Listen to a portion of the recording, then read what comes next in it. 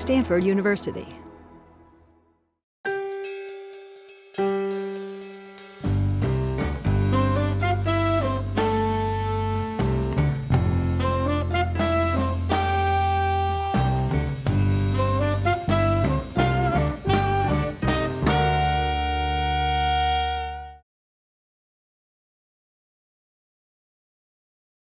All right, so you've recently transitioned to Emeritus status, but you still seem pretty busy to me. Can you tell me a little bit about what you've been doing and what your plans are?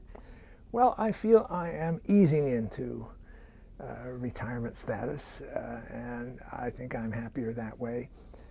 You know, most people, given the demography of our times, are still active and capable.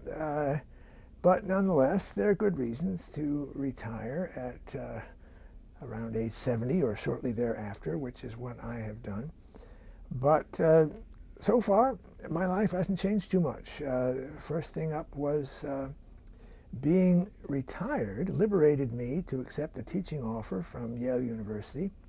So I went back and taught a course in the spring semester just passed, and that was a very nice opportunity to renew our acquaintance with New Haven after 50 years. And now we're back, and we've recently finished the 29th meeting of the annual Summer Institute for High School Economics Teachers. So that was kind of life as usual, and I'll be doing it again next year. And in fact, I've already signed up to teach a couple of courses during the coming academic year. I would say my research, the pace of my research is not as intense as it was before, but I still have interests and questions, so I'm trying to keep up as well I can, mostly on the civil rights topic in relation to what has become of the civil rights revolution and what has become of the South, in that it has changed so drastically in political economic terms in the last couple of decades.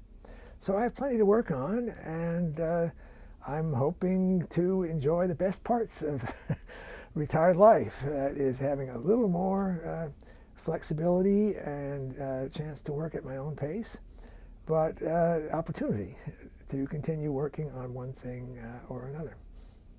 All right. Well, I think we'll call it a day then, and thank you very much for participating in our project. I thank you. It's been a pleasure. Your questions have been superb.